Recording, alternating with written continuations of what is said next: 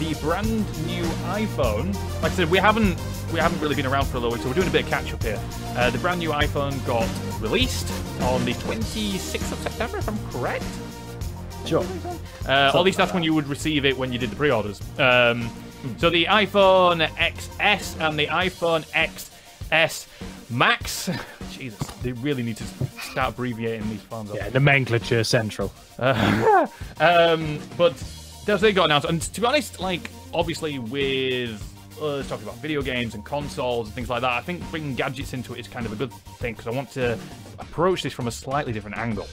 But before we go any further, probably go around the room and just say what phones you guys have, if you don't mind saying. Ed, which phone do you have?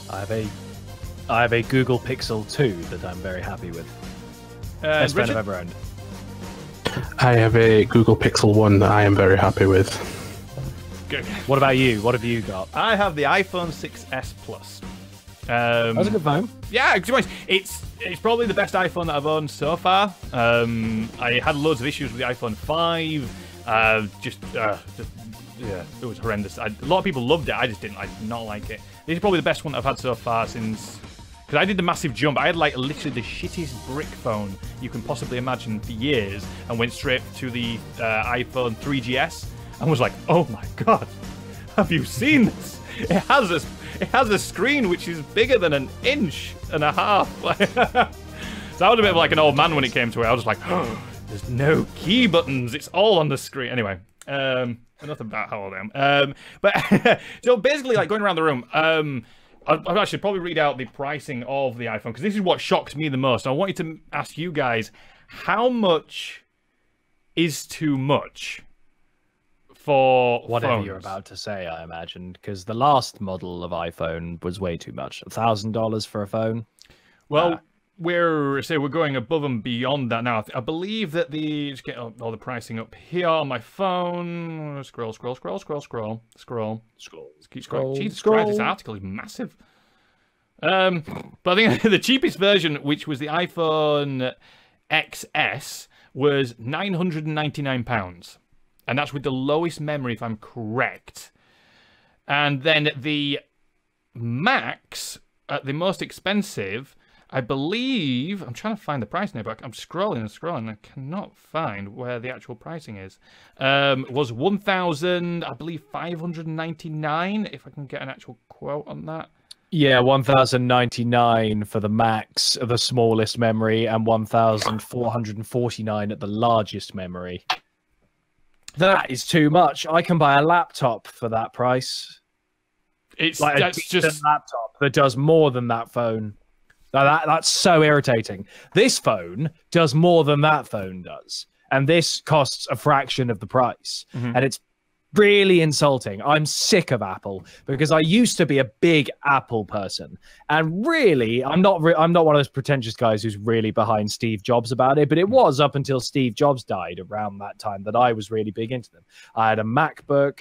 I was using iPhones. And then the iPhone 5 came out and I went, no, I don't like that. I'm moving. And then I jumped ship. And then I moved from Max to this, to my PC, because for the price, I could buy 2 of these for one crap MacBook. I have to admit, like, that's not worth it. I've always used iPhones. I mean, like I said, I did a massive jump from a brick of a phone to what I've got now. And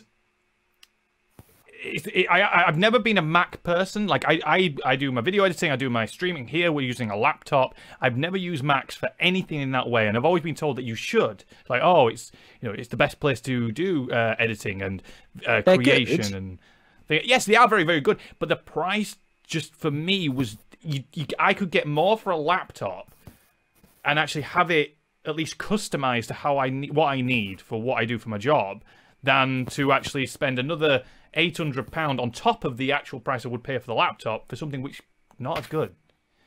So interestingly, I had a look recently because my girlfriend was given one by one of her clients, one of the top spec ones. And so I looked up the price and it's something like $4,000. And for that price, I could buy 2 extraordinary laptops that would be future-proofed.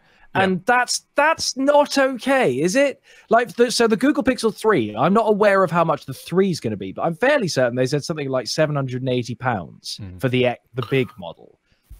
I believe it's getting officially announced next week. It is. So I'm excited to see what they do, because honestly, Google know what they're doing with phones. You think they might not, but they know better than Apple, I think, in some ways. I've jumped back into Apple because I have an Apple phone as my work phone. And whilst Apple is very user-friendly and they're very popular phones, they actually are weirdly unintuitive in a lot of ways. And my housemate, for instance, was very anti-Android, and he didn't want to move away from Apple ever. Got the Pixel 2 when it came out because he was getting tired of Apple's prices and stuff. And he's never gone back because he finds it's got more stuff and more customizability, and it's, you know, it's just a generally better phone. So for me, no is my bottom line. These prices are unacceptable. I have to admit, especially for what you're getting. It's like I say, I do enjoy the iPhone. I like it. I like the. For me, I find it very accessible. I find it very easy to use. And then quite often whenever I've used an Android, I always get really confused. I think maybe I've used some crap Android phones. Sure. And I get confused really easy. I'm like, that doesn't seem like why put that there? And I've always been a bit. The thing like is, that. you guys only have the one button, don't you? See, that is instantly, that makes navigation a little bit more of a chore. Whereas on a Google phone, for instance, if I go on to Twitch or anything, you can see there's a home button, a little menu button, and a back button. And so all of those things are really, really useful. That's a really Whereas good point. on the iPhone, it's more about that. Then you have to reach up to the corner to close. Well, or the new swipe one's down. that big, apparently. Whilst those are fine, like using... it's just a little extra step. It's apparently the new one, the Max, is apparently that big that it's actually, they've even advised you not to use it with one hand. Because they've curved it that much at the edges and made it that thin that it can be dropped like so ridiculously easy. You know, they shatter like nothing, don't they? These phones. It's just unbelievable. Oh yeah, because especially when you spent £1,000 and odd on an iPhone, and it's like it's gone. Like, yeah, if I'm spending that, I expect it to be made of bulletproof glass. Hey, Paul Driver said iPhone made for left hand. Why else is it back button on the top left? Also, Lad Charles on Twitch also says my current computer costs $2K. It's a beast of a machine. But like, so it means like you could have a £2,000 worth laptop, which will, like you say, future-proof you for the next God knows how long. But you were mentioning there, Ed, about like using your phone with like Twitch and things like that. Like the one question I wanted to ask you both, because obviously, Richard, you come from a writing situation, and Ed, you come from a video situation. How useful is it to actually have like an up-to-date smartphone with doing like content creating? You know, Richard, why don't you go for this one? Go for it. I mean, from my point of view, I don't take videos, or very rarely take photos for the content that I create anyway. I mainly use it for taking notes if there's something that I'll think about on the way to work or anything like that, and I quickly make a note of it. So that's what I mainly use it for, which has been done on phones for yonks. So for me, it's not been an issue. I just have a personal preference of using Android over Apple.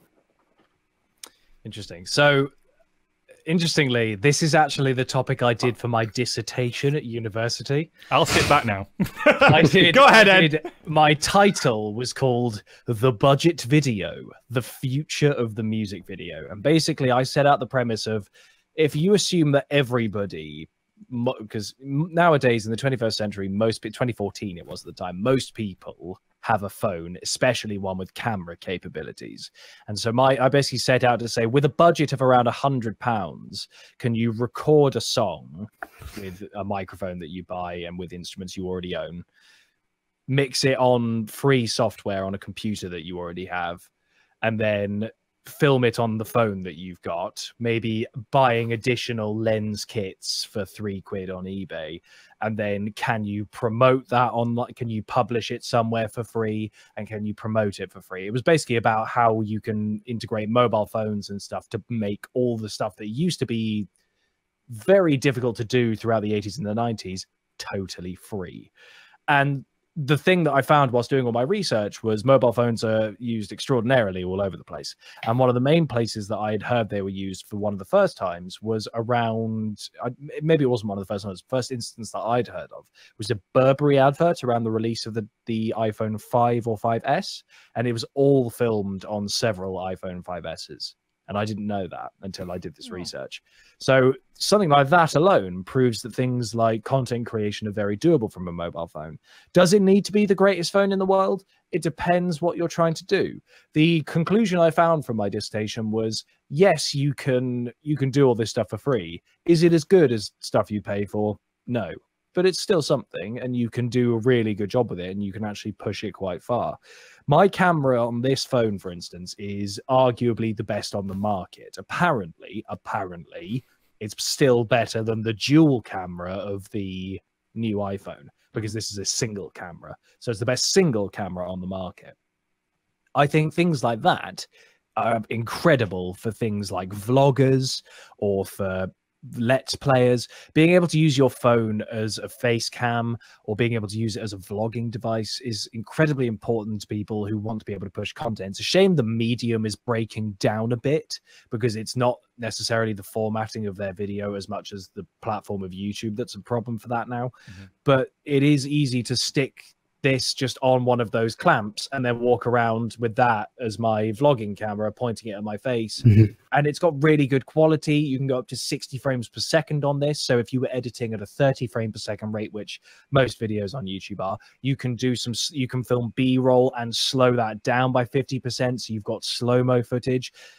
Phones are incredibly powerful devices and not vital to content creation, but they're vital for things like social media. They're vital for the fact that if you are a regular poster of pictures, videos, or even thoughts, you have instant access to all of them with great quality.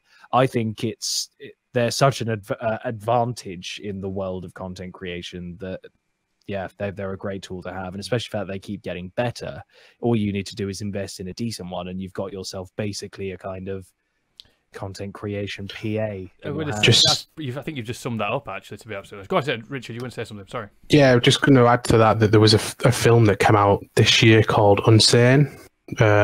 Steven Soderbergh, I think, directed it and had Claire Foy in, and that was filmed completely on an iPhone. Interesting. There you go. So there's a whole film. So it's happening now, basically. The new camera as well. Sorry to interrupt. Go for it. You're right. But the new camera, interestingly, with the new iPhones, because it's got the dual camera stuff, what it does is it takes a picture of the foreground and the background, and it lets you do what they call artificial depth of field. For those of you who maybe don't get what depth of field is the idea in a photo of depth. But so if you look at me, everything behind you goes blurry. The more blurry it is, the bigger the depth of field is, kind of thing. So basically, you can now set that. So you could take a picture that looks dead flat where you can see all the trees in the background, or you can do a slider and then suddenly those go really blurry. And that's really key for content creation at the moment, because I don't know if any of you guys have used a portrait mode on any of your phones, but that is already, it makes selfies look pretty like artsy and pretty good. I say one of my old work colleagues had one, and it got to it showed me in the office, and it was just unbelievable. Like it was just like, that's what I'd be trying to do, like just generally on a camera. It's amazing. Exactly. So if it does it for you, and now you can edit that on the fly, it's becoming even easier to get professional, quote unquote, professional level quality, you know, and I think that's really incredible. I think like you summed it up with saying like you've got like your personal PA right there, and when you go to like gaming events or any other events like that, having a reasonable phone that it's not, it doesn't have to be the best, but it's reasonably good.